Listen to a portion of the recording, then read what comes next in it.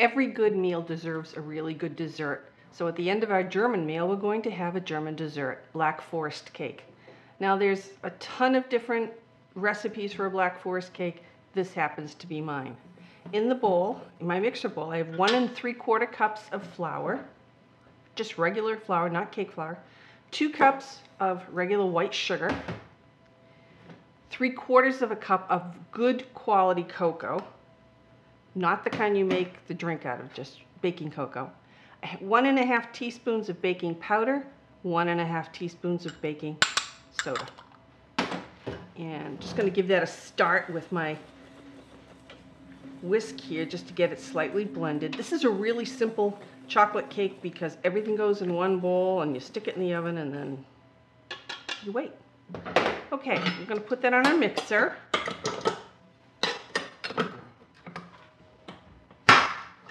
And I'm going to start it off on low. I'm going to add to it 2 room temperature eggs,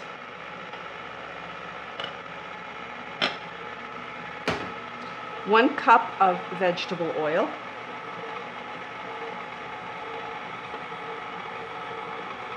I'm actually using canola oil, but that's fine. We're going to put in 1 teaspoon of good quality vanilla,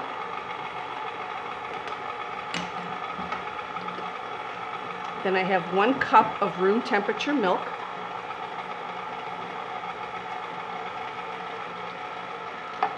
and I'm going to blend that pretty well.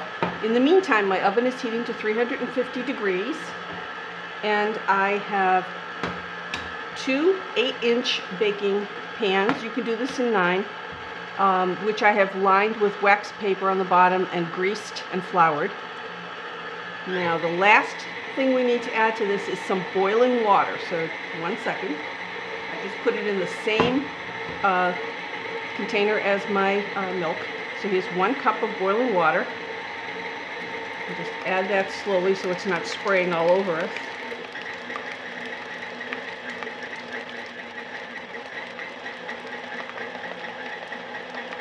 It's such a pretty dessert when it's all done. It's a wow factor cake. Okay, so give it a little bit.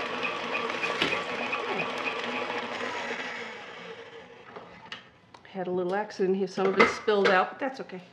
Not the end of the world.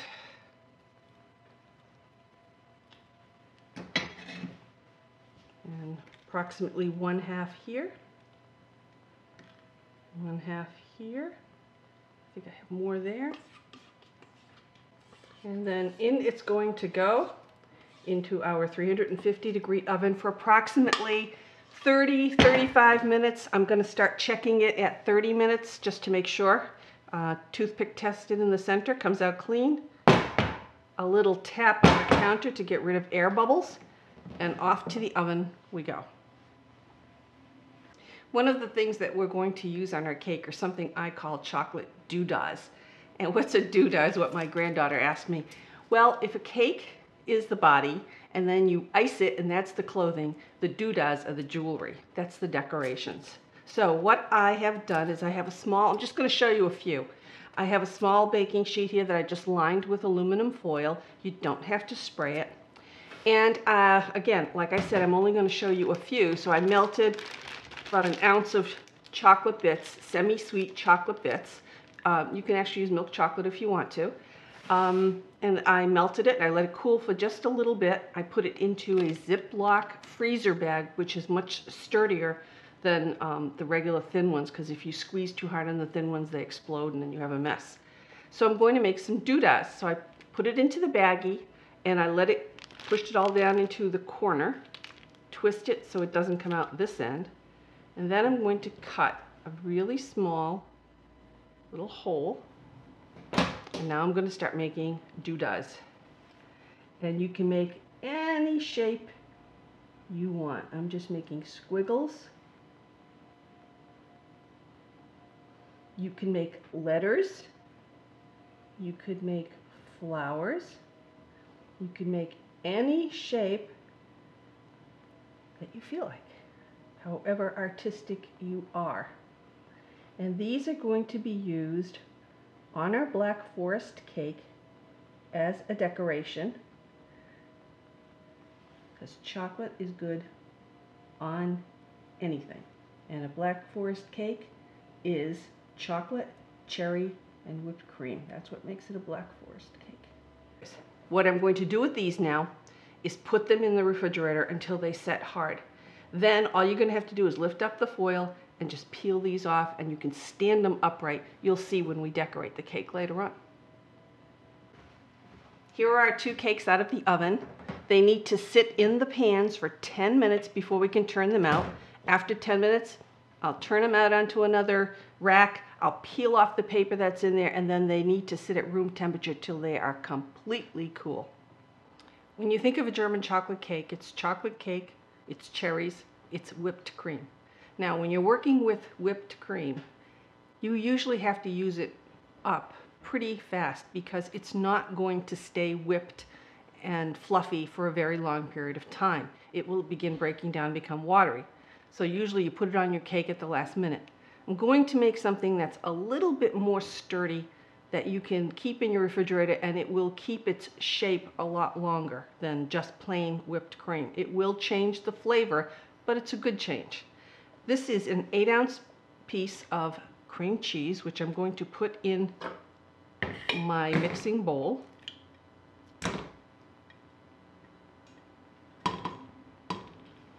To that, I'm going to add a 1/2 cup of plain white sugar and a teaspoon of pure vanilla extract. Pure vanilla, you'll get a better result. Okay. Now, I'm going to put this on the mixer, and I'm going to, the cream cheese is pretty softened, it's at room temperature, but I want to whip it up with that sugar and get those 2 things together first. Then what we're going to do is I have 1 3/4 cups of heavy whipping cream, which we're going to add to this using our whip attachment and really whip it up so it becomes just like whipped cream. So I'm going to beat this for about 10 seconds. Well, that's pretty well mixed up. And I'm going to scrape down the sides a little bit.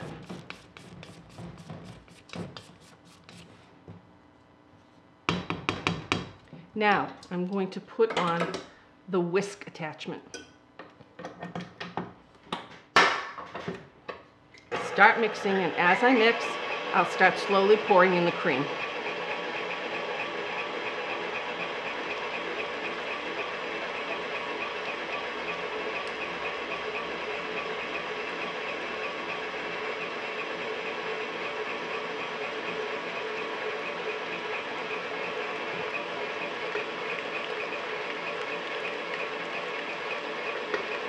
You want to get all that good cream out of there. When it's fairly well mixed, now you can start upping the speed.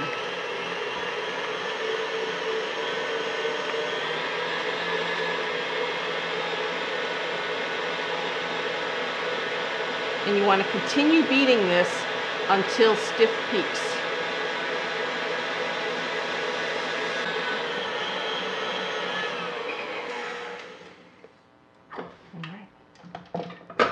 And there we have our nicely whipped cream. So I'm going to clean up the decks here. I'm going to get the cake, and then we're going to have the fun part. We're going to start putting our cake together. I took my cakes out of their pans after they were in there for 10 minutes, and I put them on a wire rack to cool completely. Now they are cool enough that I can start putting the frosting on. If I tried putting that whipped cream on it, and when it was warm, it obviously would have just run off. So I'm going to take some of that and spread it on the middle layer.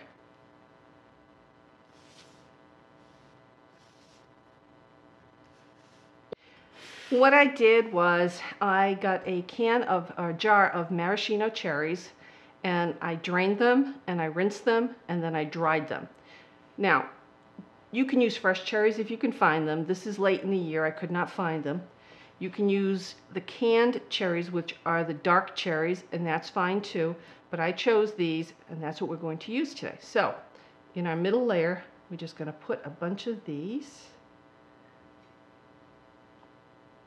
all around.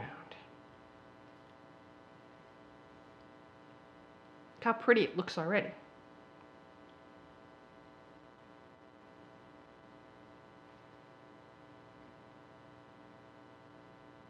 You don't have to make a specific pattern. I'm not trying to make a pattern. I'm just getting them in there. Probably not going to use them all. There, that's enough for there. Then I'm going to take my next cake layer and put that on top of that and give it a good squish down. Let it get glued to that stuff. Now, more of the cream frosting.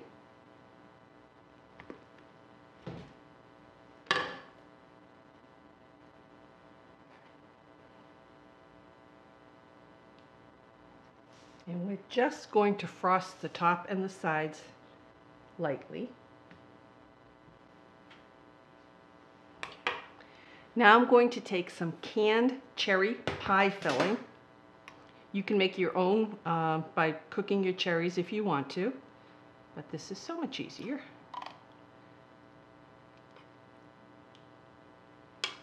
Get it not quite to the edges.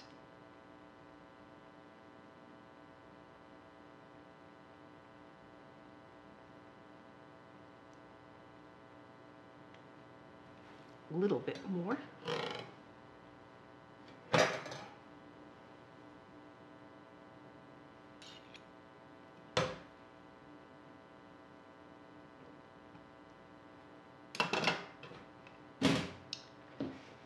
Now, another thing which I like to use is a piping bag for decorations. If you don't have one, you can just get a baggie and pipe rounds. That'd be okay too.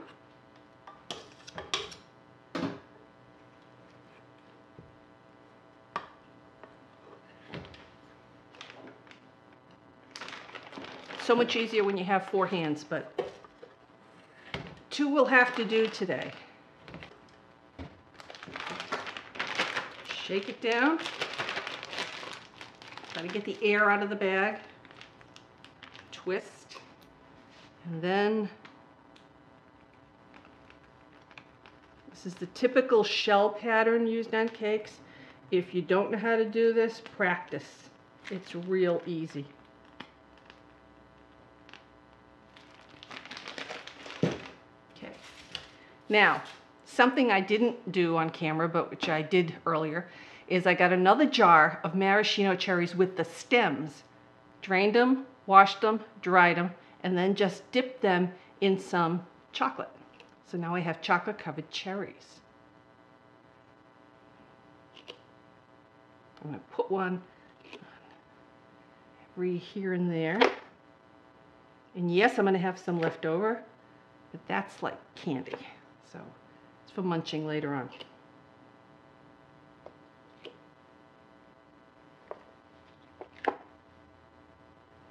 And then I think put a few around the bottom.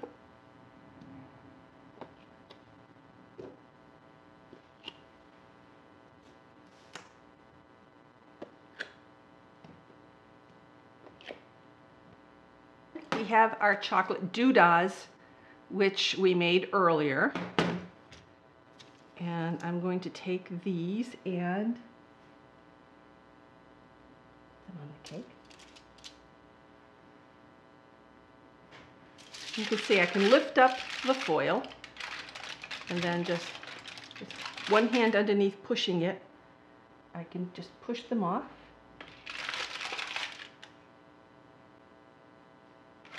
And you can see that if you took a little bit more care and time than I did and, you know, really frosted the sides nicely, it would look even better, but I'm kind of rushing here on camera.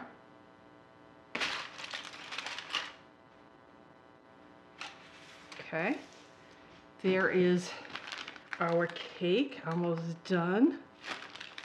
put another, as long as I have some of the cream, I'm going to put some of the dollop in the middle there. I think I will add another doodah, and maybe another cherry. We're really gilding the lily today. And then last but not least, I have my plain, and I have some actually German chocolate, and we're just gonna shave some chocolate over the top.